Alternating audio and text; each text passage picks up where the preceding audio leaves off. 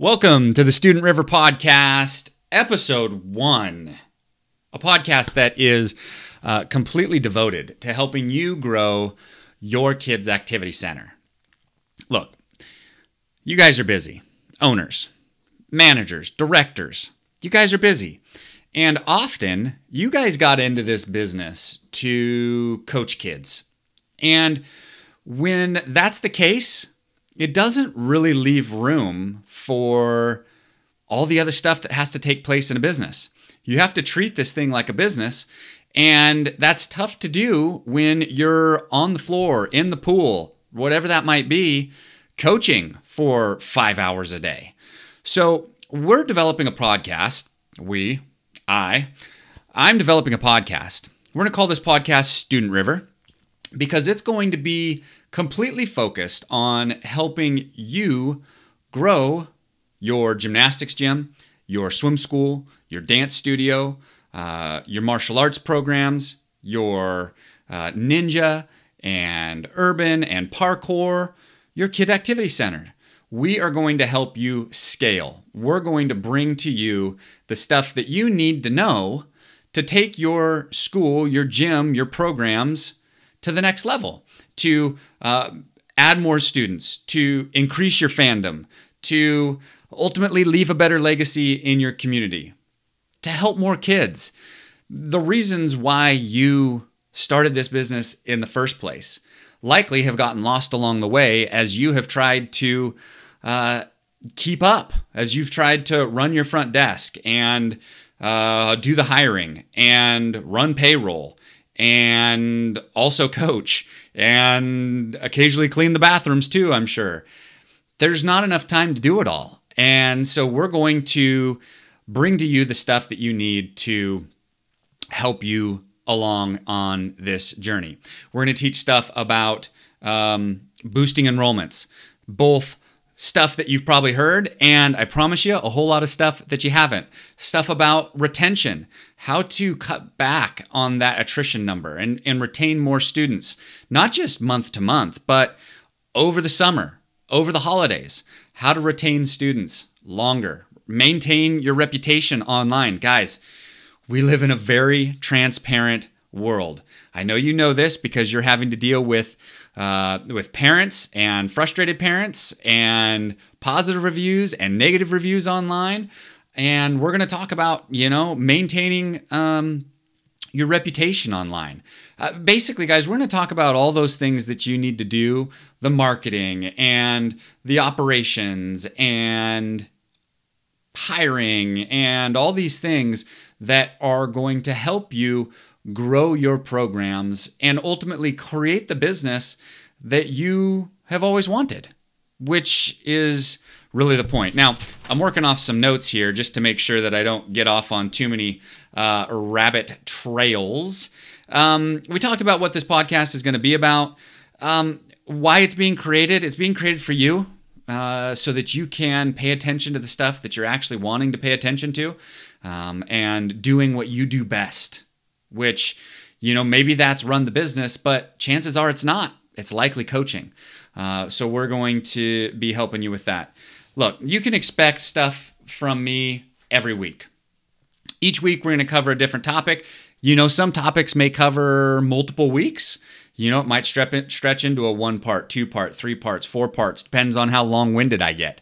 But each week, we're going to tackle a new topic. And it's going to be aimed at helping you raise your game, to level up in some area around your program. And we want to do this consistently. So we plan on doing this every single week. We'll release these on Monday, is the hope, so that you can look to your week and implement those things and make those changes that are going to move the needle for your center. Who am I? Why am I qualified to speak? My name is Luke Stokes. I don't know if I said that already or not, but there it is if I didn't. My name is Luke Stokes, and I am the founder and president of the largest student generation agency in the country, a company called Cascade Conversion. And what we do is we specifically help gymnastics gyms and swim schools and dance studios and ninja programs and martial arts programs and parkour. We help all of these types of kids activity centers bring more students in. By driving more students in through the front doors, it helps every facet of your business. Now, you can grow too fast, of course, but I find that that's rarely the issue. And usually it's a lack of revenue that is the issue. And so what we have done is we've developed a system called Student River. That's why we named the podcast after it. That is specifically designed to create a automated student generation piece for your gym. So that's what I do. That's what I do every single day is drive new students to kid activity centers. Now, my background is a little bit more diverse than that. My background, I started studying internet marketing 2002. That was way back long ago in the early days of internet marketing. I started in affiliate marketing. Really, it was just telling other people about other people's products and getting a little tiny commission on all of that. And that's where I started. And then in 2006, I started a company called Degree 33 Surfboards. Now, I know that seems random, but track with me here for a second. I started a surfboard company. I was living in California at the time, and my wife and I started a company we built a surfboard brand. And so what we did is we set out. Now, I didn't have any experience in e-commerce. I didn't have any. I had lots of experience in marketing and internet marketing and sales, but I didn't have any experience in e-commerce. And we set out to build a surf brand, which, as a farm boy from Washington State, is kind of laughable, really, and it's got a lot of gall to think that I can make waves in an industry that is so guarded. So we set out in 2006 to do this, and we quickly grew one of the largest direct-to-consumer surfboard brands in the country. Now, I say direct-to-consumer because the surf industry up to that point was archaic, still is on some level, in their marketing approach. What I mean by that is everything was going through the local surf shop, right? The beachfront local surf shop. You'd put your boards in there and hope that the 16-year-old high school student would slang your boards to, the locals as they would come through your store. And that's the way business had been done for decades. And we decided to do it a little bit different. We decided to go, hey, we're going to sell these surfboards. We're going to build our own surfboards. And we're going to create our own brand, and we're going to sell them directly to the consumer. We're going to bypass the shop.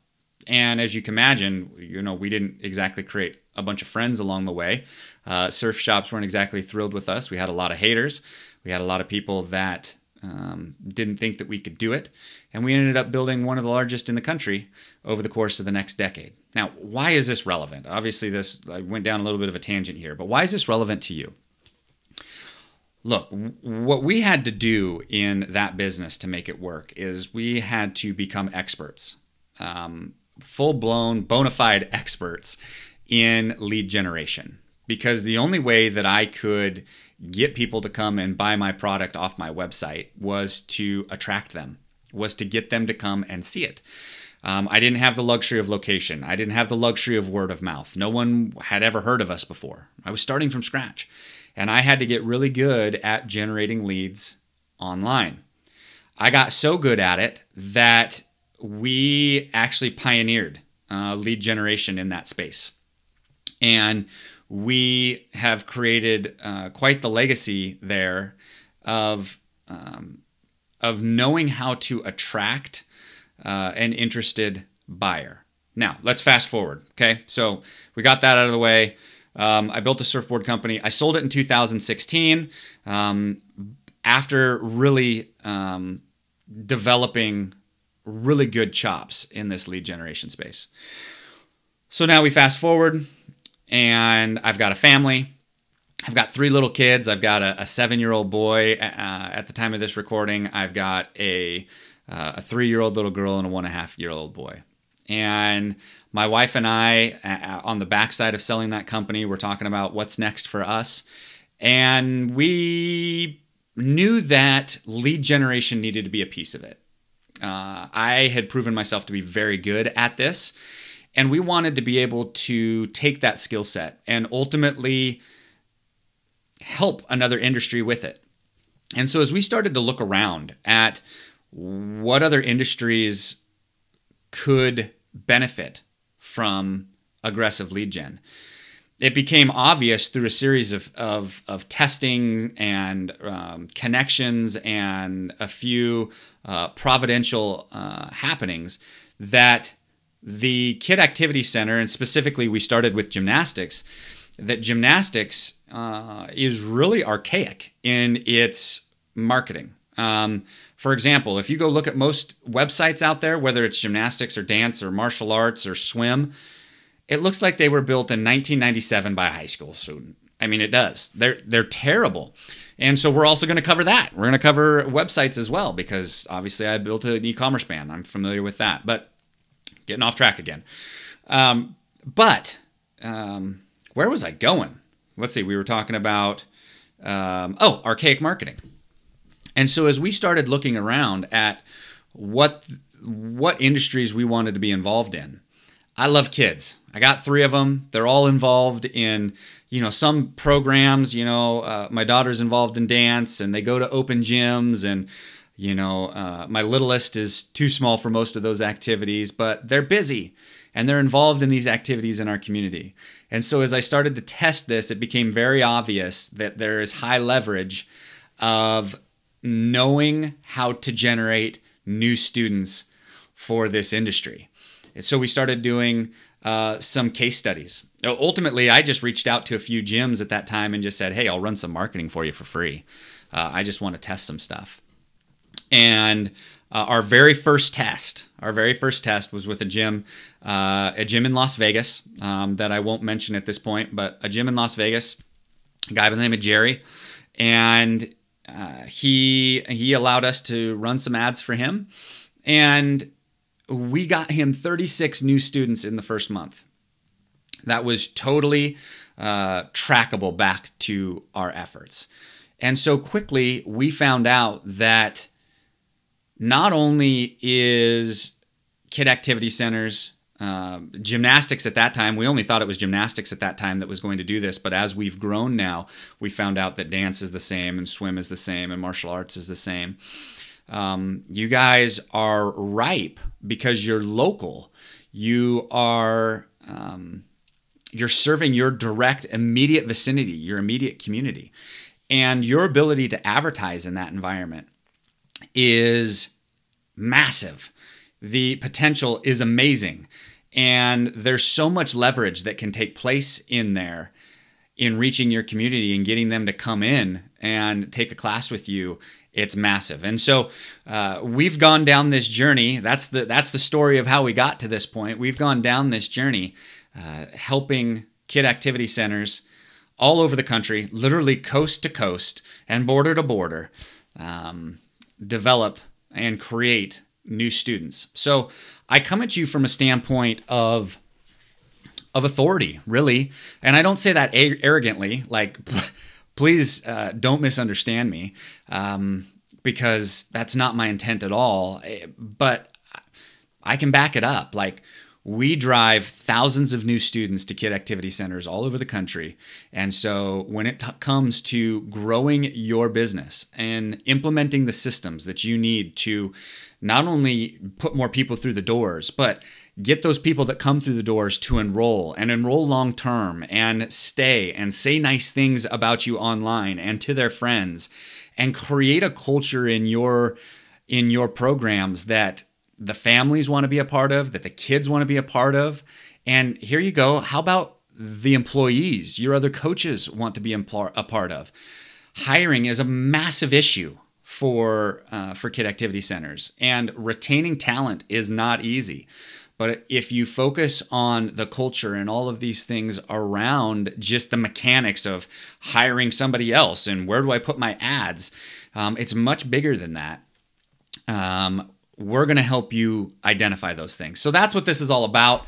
I feel like I'm rambling a little bit at this point, so I'm going to start to dial it back here. But our goal with this podcast is to help you really take your gym to the next level. So, cherry pick some of the episodes, find something that's relevant to you. It might be marketing, it might be hiring, it might be retention, could be a number of different things. We're going to cover it all.